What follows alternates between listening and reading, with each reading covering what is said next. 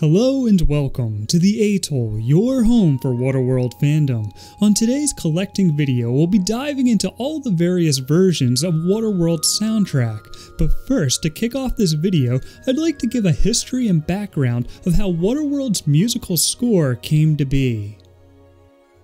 It is no secret that the production of Waterworld was an extremely challenging and at times troubled endeavor, with the unprecedented creation of large floating sets, shooting on the open ocean, engineering groundbreaking CGI visual effects, not to mention the multiple Hollywood personalities clashing over creative decisions. So it may come as no surprise that the composing of Waterworld's score underwent its own set of challenges and drama. With the film under the direction of Kevin Reynolds, the legendary composer Mark Isham was hired to take a crack at Waterworld's soundtrack, formerly working with Reynolds on The Beast. However, the full version of Isham's soundtrack was never recorded, and only really 25% of his version of the musical score was ever completed in demo form. Kevin Reynolds left Waterworld during post-production over creative differences with star Kevin Costner, who then became the acting director for this last stage of the film's production.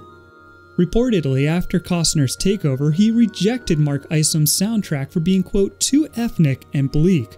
That word, too ethnic, really makes me wince, especially when it comes from a Hollywood superstar who has built up his career playing the white savior trope in many films over the years. Regardless, Reynolds' cut of Waterworld with Isham's demos painted the Mariner as even more troubled and introspective than the final cut of the film. This had created arguments between Costner and Reynolds as how to best make the Mariner look more heroic and more appealing to audiences and the producers backing the project. And there's even this really hilarious and telling story of how Costner reacted to Isham's soundtrack demos upon first hearing them. According to fellow composer Brian Ralston, the story goes as, quote, "The way I heard it, Kevin Costner went over to Mark Isham's studio to listen to his first set of score demos for Waterworld. Isham played him a couple of cues. Costner said to him, 'Excuse me for a moment, may I use your restroom?' Isham said, 'Sure.' Costner went down the hall to the restroom. Isham sat there and waited.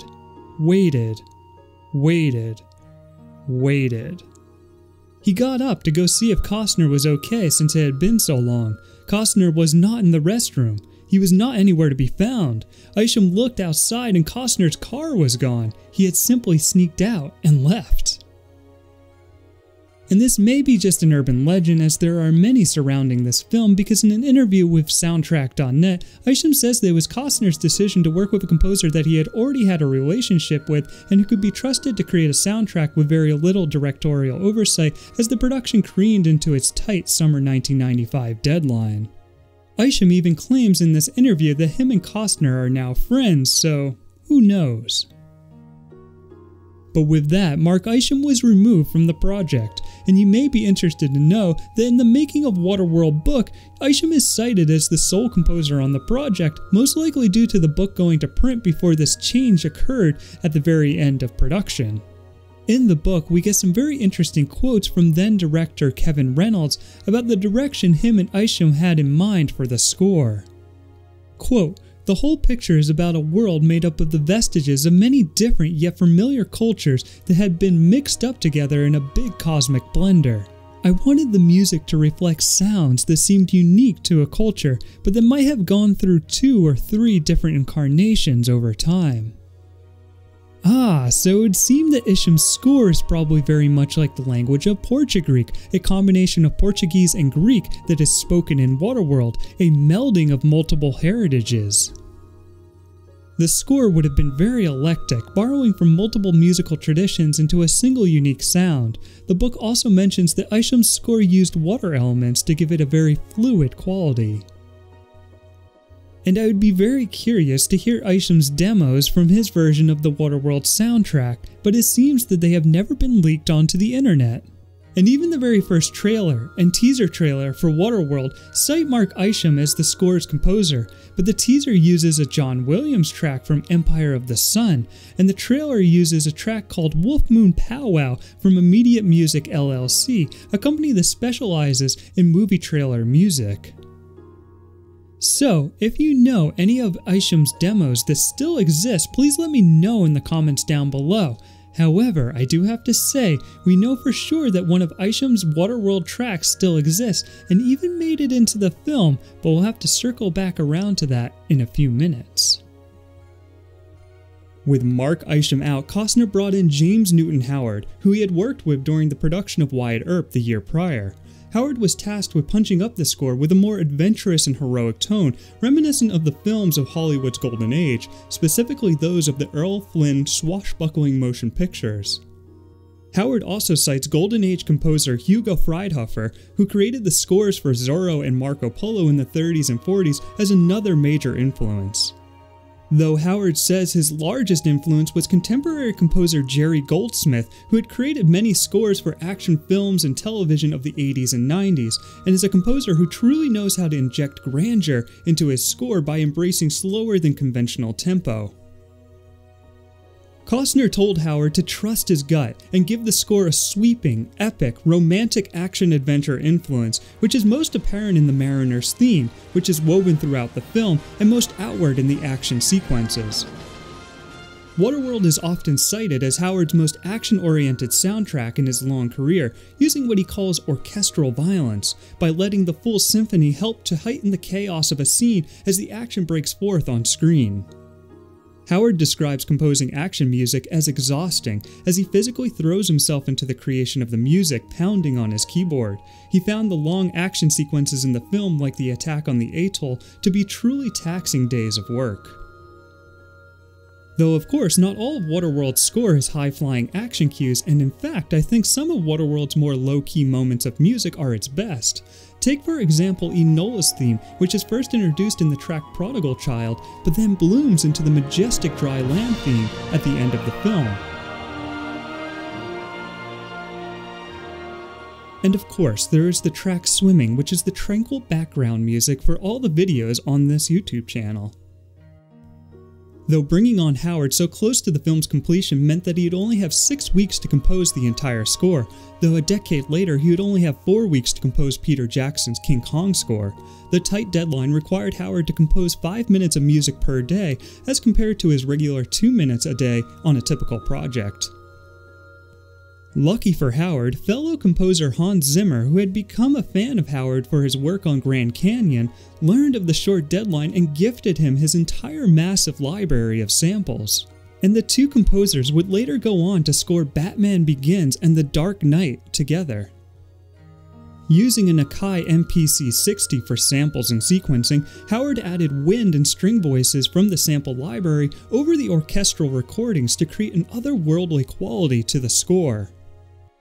Howard also got help from Steve Porcaro, one of the founding members of Toto, to add some sparkly synthesizer effects onto the score, which come through most prominently on the track Swimming. In the end, Howard, despite the tight deadline, created one of his finest scores, which is at times ruckus and big, and at times subtle and meditative. Howard describes the score in his own words as disturbingly good, and Costner would call again on Howard to create another post-apocalyptic score 2 years later for The Postman.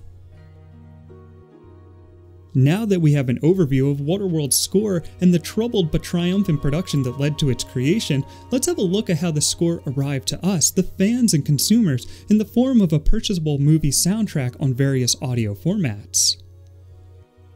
First up, we have the standard Waterworld soundtrack on CD, published by MCA at the same time as the theatrical run of the film.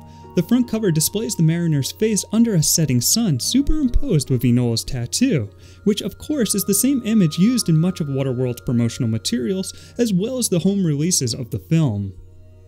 On the back side of the CD case is a photograph of the open Atoll gates, inviting us into its calm lagoon inside the floating city's walls. Laid on top of the photograph is the playlist in a wavy font pattern. This CD boasts 24 tracks with a total runtime of 52 minutes, with each track taking us through the major moments in the film. Opening up the CD jewel case, we are welcomed with the CD itself printed with the surface of a stormy ocean and the title, Waterworld, printed in small font above the center hole, a very classy look. And on the other side of the inside of the case is the backside of the CD booklet, printed with a stripped down version of Enola's tattoo, made gray on an all-black background.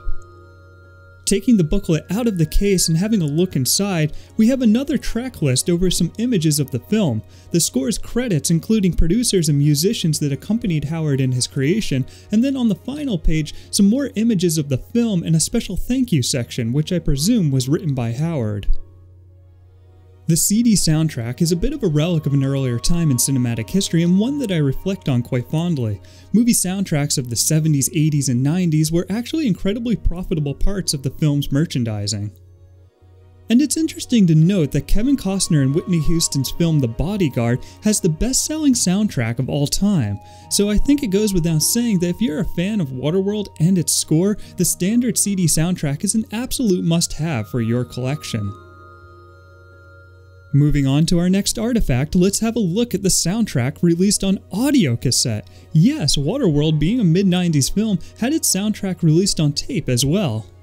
And interestingly, cassette tapes really had a very long run as a piece of consumer audio medium, being first the second most common audio format alongside vinyl in the 70s and 80s, and then continuing alongside compact discs in the 90s and early 2000s. The audio cassette version of the Waterworld soundtrack almost completely parallels the CD version, with the Mariner setting sun image on the front and a list of the tracks on the back along with the corresponding side of the cassette they appear on. Opening up the case, we find the cassette itself is very plainly branded with the MCA logo and the track names on their matching sides. Taking out the paper insert, we find the same track list, credits, and special thanks section as the CD booklet, but reconfigured to the tape's cassette insert dimensions and folds. And though the tape version of the soundtrack does not offer any additional content over its CD counterpart, I do think it's a very interesting piece of my Waterworld collection, showing a time before the internet when movie soundtracks were flourishing at record stores on multiple audio formats. And while you might think that the official soundtrack on CD and tape is where this collection ends, you would be wrong, as there is a second official release of the soundtrack in 2017, that being the limited edition expanded soundtrack by La La Land Records. La La Land Records is a company that specializes in limited runs of remastered and expanded movie and television soundtracks for the collecting market. The expanded Waterworld soundtrack has this impressive cover art which looks like an original painting of the Mariner and Helen with the Atoll lingering in the background. On the back side of the jewel case we have this glorious photoshopped image of the Atoll with all war breaking out, which I should mention has been used on several pieces of Waterworld marketing. Under that is the track list for over 40 individual songs living up to its title as the expanded soundtrack with over an hour and a half of content. In the lower left corner is a note saying that this is a limited edition item with only 3,000 units created, and that is why you'll find the CD goes actually for quite a bit on eBay. Luckily I held out and waited for a deal to come up and snagged this copy for around $10. Opening up the jewel case, we are greeted by not one, but two audio CDs. Both CDs have a simple watery background along with the title, CD number, company logos, and the arrow straight to dry land. In the back inside of the jewel case is an image of the open Atoll gates, and going back to the inside front, we get this thick insert booklet. This booklet contains a retrospective essay about the creation of Waterworld's soundtrack, which mostly centers around an interview with James Newton Howard. In the interview, he gives some great insight not only into the formation of Waterworld's soundtrack, but his movie scoring process in general. This served as my main source of research for the first part of this video, and is a great read if you're interested in the craft of movie scoring. The booklet also contains information about the specific limited edition release and an extended credits section. But now let's have a look at the actual content contained on these audio CDs. The main theatrical tracks are all here, along with some additional tracks not in the original MCA Waterworld soundtrack, but present in the film, tracks like Hydraulic, Enola Overboard, Slave Colony, Rowing, and Bungee. Also, on the second CD are a total of 9 bonus tracks, most of which are demos or alternative versions of the main tracks. And to be completely honest, most of these bonus tracks sound really similar to the versions used in the final film, and I must admit I had trouble distinguishing the differences between a few of these different versions. However, in the alternative version of Helen Frees the Mariner, you can pick up on a slightly different take on the Mariner's hero theme.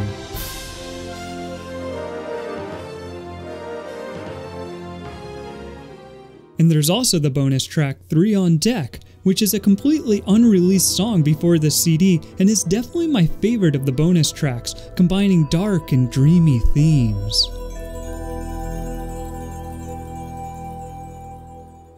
Also contained within the bonus tracks is, lo and behold, one of Mark Isham's original compositions, that being the music box theme. And this is in fact the very music you hear at the end of the film as Enola lifts the lid of the music box after arriving at dry land. And did you know she is in fact humming the same tune throughout the film, subtly hinting at her connection to dry land and the deep memories she retains from her time spent there.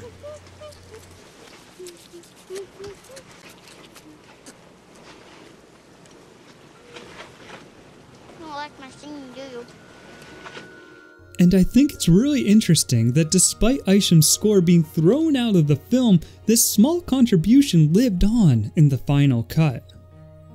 The bonus tracks also contain the recorded thank you and wrap-up speech given by James Newton Howard and Kevin Costner to the orchestra after finishing the score. Howard says this about composing Waterworld's score with his orchestra. We've done over 40 movies together now in the last several years, and I've never enjoyed any of them as much as I've enjoyed this one. So. And Costner claims, I've enjoyed these last 7-8 days. It's been a difficult year in my life, and this has been a really highlight for me. And I hope you take a great amount of pride in what you've been able to do for me. A little bit ego-driven if you ask me. And sorry for coming down so hard on Costner in this video. But I have to mention there is one prominent track in the film that does not make its way into any of the released soundtracks. That is, of course, the Peter Gunn theme by Henry Mancini, which plays as the Deacon drives his Deacon mobile through the rusted bowels of the D's.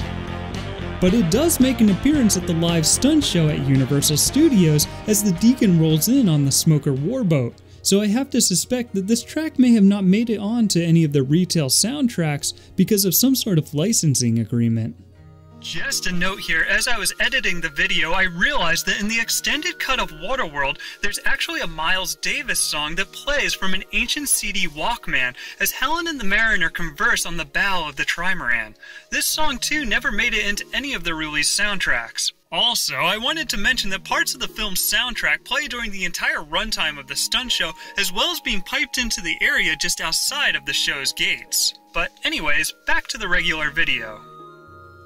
All in all, I would have to say that I'm really proud to own this limited edition expanded soundtrack. It's a beautifully put together collector's item. However, considering the bonus, alternative, and demo tracks are so similar to those in the versions of the film, I would have to say this CD collection is probably only prized by the most enthusiastic Waterworld collectors or fans of James Newton Howard's movie scores.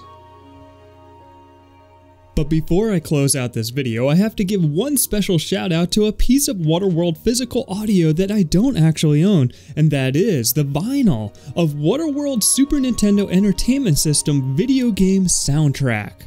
That's right, the legendary and cult status soundtrack composed by Dean Evans for the Waterworld SNES game received an LP release from Moonshake Records. And if you have never listened to this soundtrack, do yourself a favor after this video and search the track Diving and thank me later.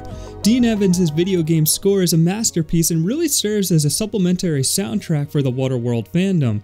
And be sure to check out my video on all the Waterworld video games for even more information on the different soundtracks for each version of the game. But regardless, Moonshake Records, a company that specializes in physical releases of video game music, has honored this hidden gem with this beautiful 2-record vinyl release, complete with this painterly album art and these transparent blue-splattered records. A truly magnificent piece of physical media, even if it is a bit too pricey for me to add to my own collection.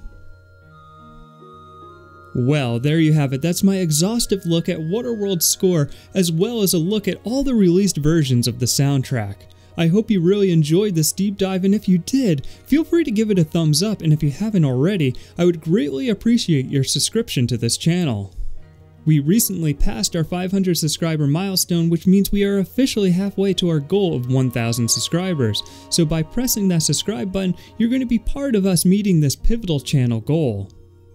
Also, if you'd like to reach out to me directly, check out the Atoll Instagram, where I also post frequently, link in the description below.